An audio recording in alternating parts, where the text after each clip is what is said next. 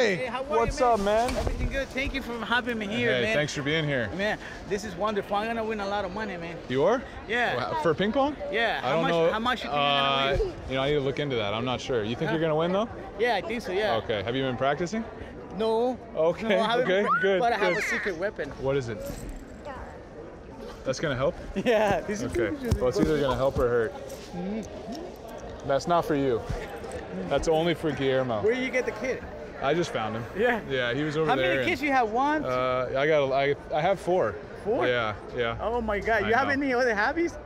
What? Just kids. Kids and baseball. That's it. That's it. Thanks for being here, Thank bro. you. Good to see you, man. All right.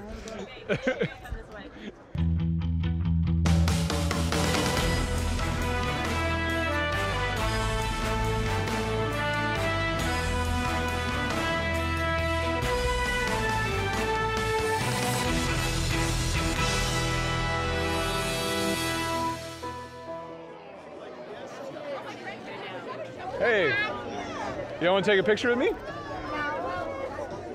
Woohoo! We still have one more. We have another one. They keep coming. There are 2 new faces in the Kershaw clan since they last hosted Ping Pong for Purpose in 2019. The pandemic forced a 2-year hiatus of the event, which in all likelihood increased the anticipation of Ping Pong's return to Dodger Stadium. We were excited about doing the event again. You know, I think after 2 years of not being able to do it, to finally have everybody back out and get to support Kershaw's challenge and see everybody there was just an awesome feeling for Ellen and I. And every year I feel like it's gotten a little bit better, and every year I've just been amazed by the support. You look great. Come with the outfit. Yeah, have to. Step up the game. My homage to Texas here for you. I appreciate that. I think they're people that everyone really looks up to with you know, how much philanthropy they dedicate, you know, their lives to, and how many people and other charities they affect. And they're just really nice, great people, and we're lucky to have them as, you know, part of the Dodger family. I'm not going to stand out at all. Look, I mean, guys, give it up. Ping pong. First of all, I missed it while we weren't able to have this in the last few years, so it's really a big deal, I think, to be back. And it's also as well run as a charity event gets. And nobody dreads this, everybody has a ball, and you can't say that about most charity events.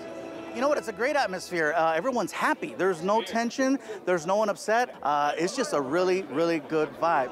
I got good peripheral. I see it. I see it. Thank you for being here, man. Thank Appreciate you. it. Yes. This is cool. This is awesome. Sorry, it's got the world's Is that your smallest handheld mic? microphone. I love that. That's our smallest microphone. I took it from him, man. Look at You know, I've been watching a lot of Forrest Gump in preparation for this ping pong tournament, and I think stupid is as stupid does, and I'm ready. It's obviously an event that is very special, not only to the Kershaw's Challenge and the foundation, but I think it's pretty special for all the guys to, you know, not have to worry about or think about baseball. You know, we're out here, we're playing ping pong, we're hanging out, you know, rubbing elbows with a lot of celebrities and actors and musicians and people in other categories. This is a special event because you haven't done it since 2019. Yeah, we're excited that it's back, and you know, I said it every year, but to have the kind of support that we do with our teammates being here, with the different celebrities making time out of their schedule to be here is humbling. We don't take that for granted, and at the end of the day, we're going to be able to raise money for some stuff that's really cool for the kids that really need it, and all these people here tonight are supporting that, and we just couldn't be more grateful. Ellen and Clayton Kershaw formed their Kershaw's Challenge charity in 2011. Initially, they wanted to help combat poverty in Zambia. But over 11 years, with a goal evolving into a focus on the vulnerable and at-risk children, the mission has flourished and spread far beyond Africa, into the places they call home, such as Los Angeles and Dallas, and into a country they know well, the Dominican Republic. These are the places that need the Kershaw's aid and assistance, and that's why their single largest event, Ping Pong for Purpose, is so important to them. I want y'all to know that on a fun night like tonight, there's so much good happening, and I'm so thankful for y'all coming alongside of Kershaw's Challenge and getting to be a part of something that's so much bigger than ourselves, and baseball and ping pong, and Thank y'all for believing in Kershaw's challenge and what we're trying to do and the partnerships we have.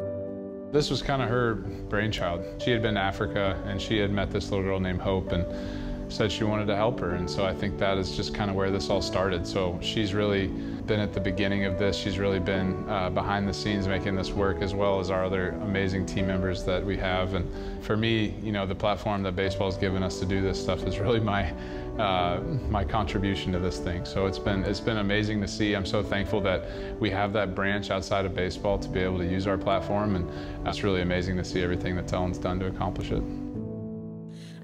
So we're going to introduce our host. I'll introduce our host. We're so thankful to have Rob Lowe tonight. Everybody give Rob Lowe a big hand. Hey, everybody. Well, listen, when a first ballot Hall of Famer asks you to do something, you kind of do it. So I was happy to come and help Clayton and Ellen. They do such great things for this community. And, you know, it's for kids not only in Los Angeles, but all over the world. And nobody bid on that Willy Wonka signed Gene Wilder thing, because that's got my name all over it. I mean, where else are you going to get a Willy Wonka Oompa Loompa thing other than here tonight? This Ping Pong for Purpose, we really focused on the beneficiaries here in LA as well as abroad. So we did Shoes That Fit here in LA, the Dream Center here in LA. We did IJM internationally, and then we did Arise Africa as well, and just so many other great beneficiaries that we have, but those are where the main funds went to tonight. $16 million over the course of the, I think, 8 years they've been doing this. Pretty great. I'm going to announce your name and table number, and when you hear that, go to the table and begin your match. Okay, so let's get started. Our first match of the night. Backstage Dodgers is brought to you by Cadillac.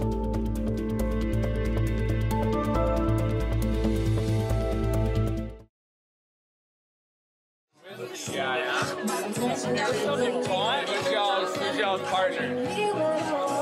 No. You got Tony. Oh, yeah, I got Ghost. You got Tony. Hey!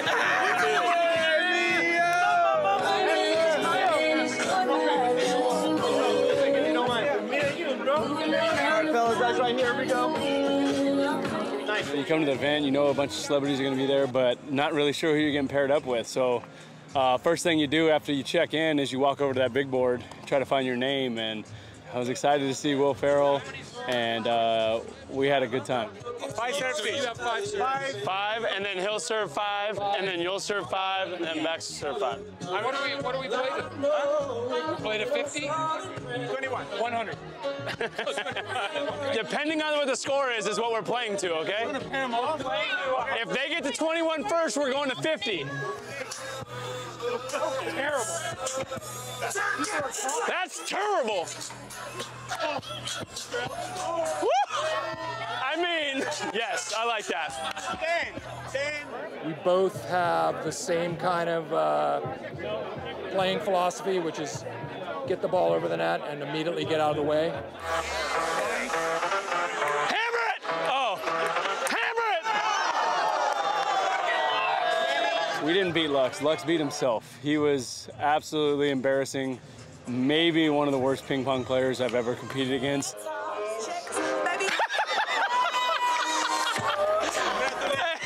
Hey, that was brutal. I felt hey, you got game. You got game. First off, screwed me. He goes, put me with someone who's I said I was no good beforehand. He's not good. He never plays. We have a table in spring training. He never plays.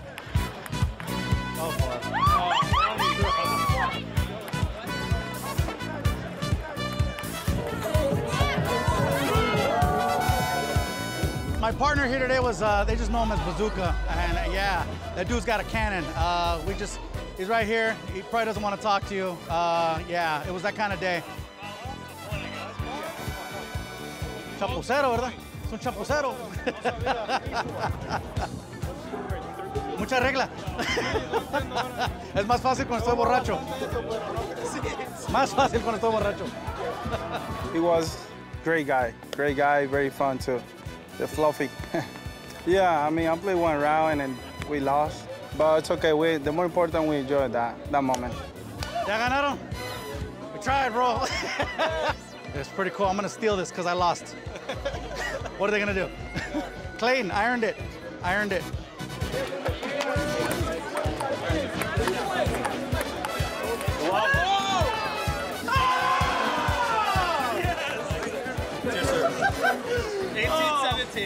He and I, we had pretty good chemistry for the most part. I mean, especially when we have to like switch and go back and forth. Like, we got in a groove really early, which was nice.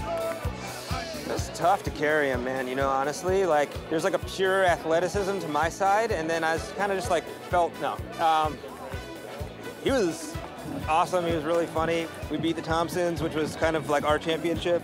Let's go! We won! It's honestly very heartbreaking. I mean, I don't know what's worse, being the only team in NBA Finals history to blow a 3-1 lead or lose in the first round of the Kershaw Challenge. I'm sick right now. God, one and done? That's embarrassing. The disappointment that accompanies the Thompsons' early exit is shared by many, including the reigning champion from 2019, as Cody Bellinger tries to break in a rookie partner substituting for Kershaw, Jimmy Kimmel's man on the street, Guillermo Rodriguez. Listen, I don't blame you. It was my fault. I never played before. Yeah, Chris Taylor and I did okay for ourselves. I always try to have a professional athlete to back me up because I'm mildly talented at best. But like he said, if we went any farther, I think we might have gotten embarrassed. So we were competitive to go as far as we did, and that's cool. It's just a cool mix of, you get to say hi to the Dodgers and other celebrities and other athletes. It's just nice to be here in any, look, I have one of Clayton's shoes. He just handed it to me. That's what can happen at the ping pong night. You can just be handed one of his shoes. That's the magic of the evening. To me, this is the most fun charity event anybody puts on. It's really great also to mingle and look over and you see a couple of the relievers playing ping pong and you meet Trea Thompson, and I just got to talk to Max Muncy for a little bit. It's kind of surreal because I'm a big fan of these guys. It's always funny because we look up to these artists and these actors, and we see them on TV and doing concerts, and you kind of feel like they're unreachable. And then you get at these events with them, and you know, they start talking to us like we're the unreachable ones because, you know, we play for the Dodgers. So I think that's something that you know, you kind of got to pinch yourself a little bit about, and it just said testament to what it means to wear this uniform. The Dodgers are not the only pros scattered among the competitors. The bracket features Anastasia Rybka, a professional table tennis player and coach. She qualifies as a ringer, but Trea Turner is paired with another professional athlete who adapted his form from the court to the table and helped his team advance to the finals. The two-handed swing had me laughing quite a bit, and I thought it was hilarious, and I saw it from the beginning, and he was kind of messing around, but it's also how he, you know, he played tennis for years and years. He just went back to his roots and what he's done all his life, and he was having a good time with it. I was doing the two-hander. I mean, I don't know how much, I guess the hand-eye coordination, but these guys have, I mean, if you're a baseball player, you got pretty good hand-eye coordination too, so Trea was good. I mean, he was better than he was making out that he was going to be. Played a little bit better than I thought I would. I guess that's more of me just not messing up and just getting the ball over the net. Timeout, 20-second timeout! Regroup! So I really liked how they played this tennis player. He played with two hands, so he had a good feeling. But we just were better, what to say. You know, Trea and Marty did really well. You know, Marty obviously is a professional tennis player, and Trea is pretty athletic as well. So I knew they'd be okay. And then, you know, they lost to a professional Ukrainian ping pong player. So, you know, they did pretty well. We have a nice trophy for you guys right there. And then our runner-ups, Trea Turner and Marty Fish. Thank you guys. Marty and Trea, your prizes are. Thank you so much for playing the other great. Richard and Anastasia. It's been pretty humbling, honestly, to think about where we started to where we are now. And, you know, we started with the goal of just helping one little girl in Africa, and it's turned into, you know, a multi-million-dollar thing over 10+ years, over multiple countries, multiple beneficiaries, and most importantly, multiple kids being helped, hundreds of thousands actually. So it's been amazing, and we're just so thankful that people have come and support us the way they have. What a great night. I'm so thankful that y'all were here. Have a great night. Get home safe. Thank y'all.